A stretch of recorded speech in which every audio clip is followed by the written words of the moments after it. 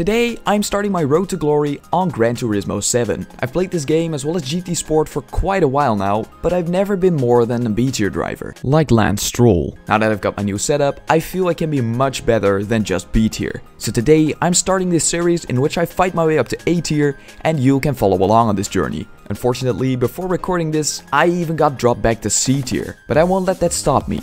So today we're making the first step to A tier by trying to get back up into B tier first. Today's races were all very enjoyable, and especially the last race was absolutely crazy. So be sure to stick around for that one.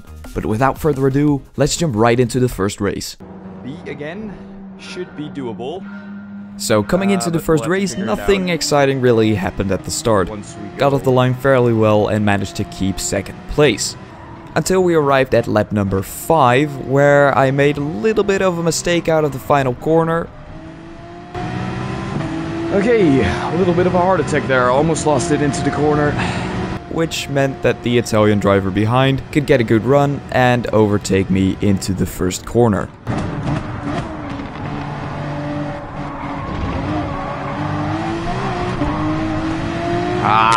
Couldn't stick the switch back.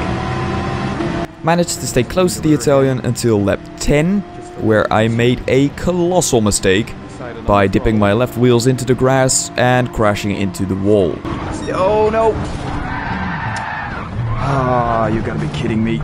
And I also received a 3-second penalty. Fortunately, it was time to pit, and after fitting some fresh rubber and serving the penalty, I got dropped down to 6th place. But I started fighting for 5th almost immediately with this Martini livery Mercedes here.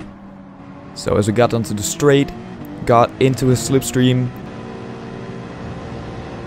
diving down the inside into the first corner, and not completely sticking the move because he's still alongside me at this point, but not for long because once we got to the uphill corners, leave me the space, please. Thank you. he crashed himself out. Did I leave him enough room there? I think I did, right? So we are back up to 5th. Once lap 13 came around, I was still in 5th place, but I dipped my wheels into the gravel once again. For fuck's sakes, man. Which meant my fellow Dutchman could make an overtake. And this started quite a fun little battle for the next couple of laps. Let's take a look.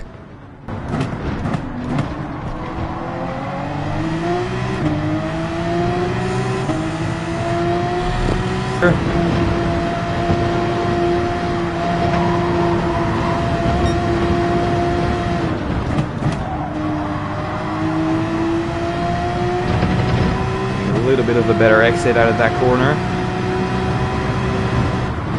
Just gonna lift a bit early here, see if I can dive down the inside. Yes, okay, we managed to pull it off. He's still alongside me and he got a little bit of a better exit. So gonna have to fight for it until the next corner and just brake a little bit later.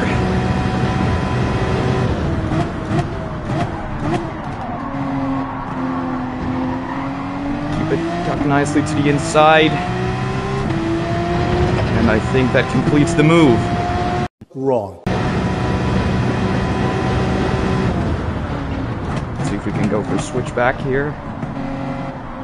He tucks it nicely around the inside. Having some issues here.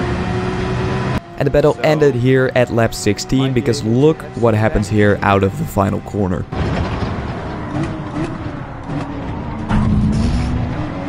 Was I alongside? I think I was. Oh, and he crashed. The Dutchman smashing his car into the wall, just like you should smash like and subscribe. Anyway, I was quite a long ways behind the top 4 until we found the Italian from the beginning again, who was doing some early celebratory donuts. Oh, and that's the Italian we fought with at the beginning.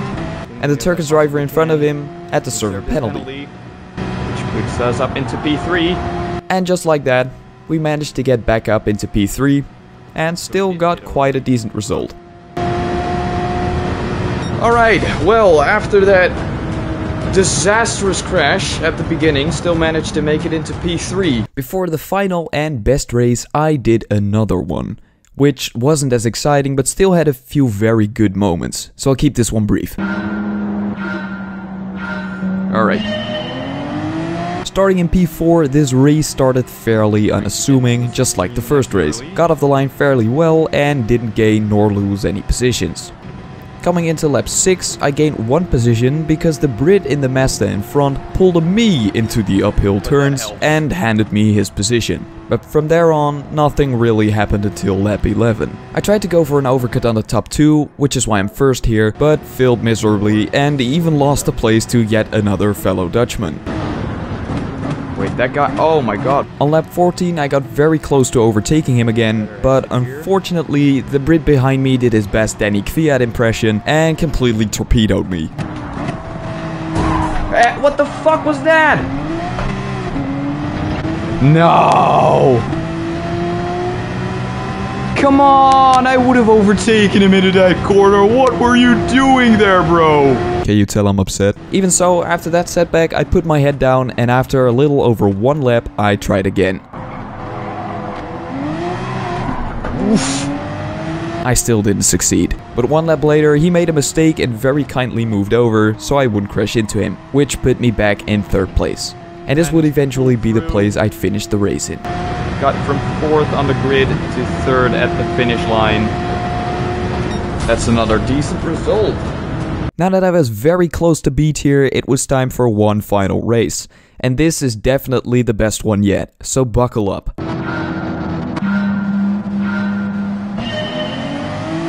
Starting in P3, most of the chaos and good moments came at the start of this race, unlike the previous 2 races. As you can see here, we're very close to the top 2 going uphill, but once we got on top, absolute carnage commenced. Yeah, I saw that happening a mile away. But now we're... Ah, come on. No! What? No!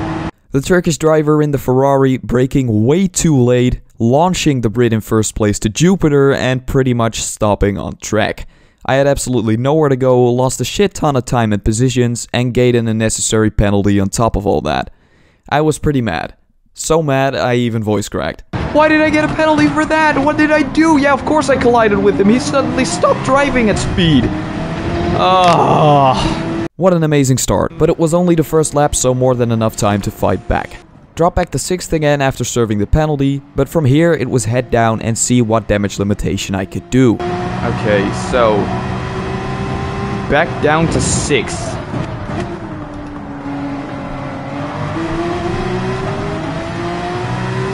So stayed right behind 4th and 5th here on the straight. Gonna be a nice comeback race again. Eventually outbraking both of them, which meant I was already back up to 4th.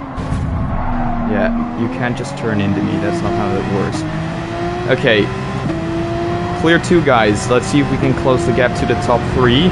As we go into lap 4, I make a wish. Hope they start battling it out, making it a bit more difficult for themselves.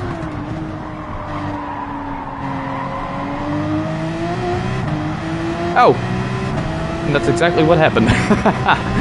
So my wish came true, and now being in 2nd position, it was time to chase the leader. Once it was time for pit stops, I lost 1 position, but gained it back the following lap, and the chase continued. I felt like I wasn't gaining enough, because by the time lap 17 came around, the gap was still over 4 seconds. I honestly thought I wouldn't make it anymore, but then the unthinkable happened.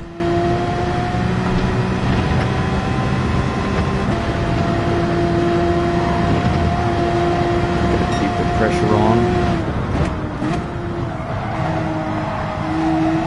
Oh, he actually spun. Or, well, spun. He lost a lot of time there. Come on, baby.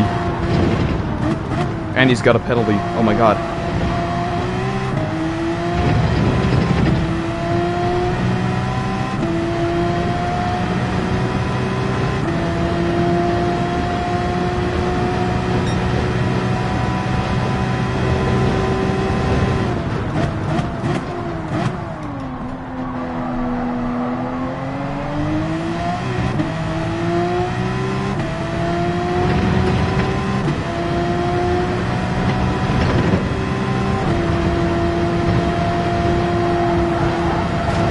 wide again, he's wide again, he's wide again. And again. Into first place. From here on out, I just had to not make any mistakes. And that was exactly what I did. We were still in first once the finish line came around, and I must say it felt quite good. Hence my reaction. Here.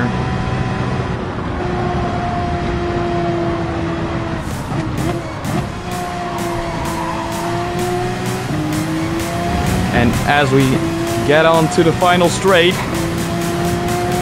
we take a look at that finish line, and we're finishing in P1, baby! Let's go!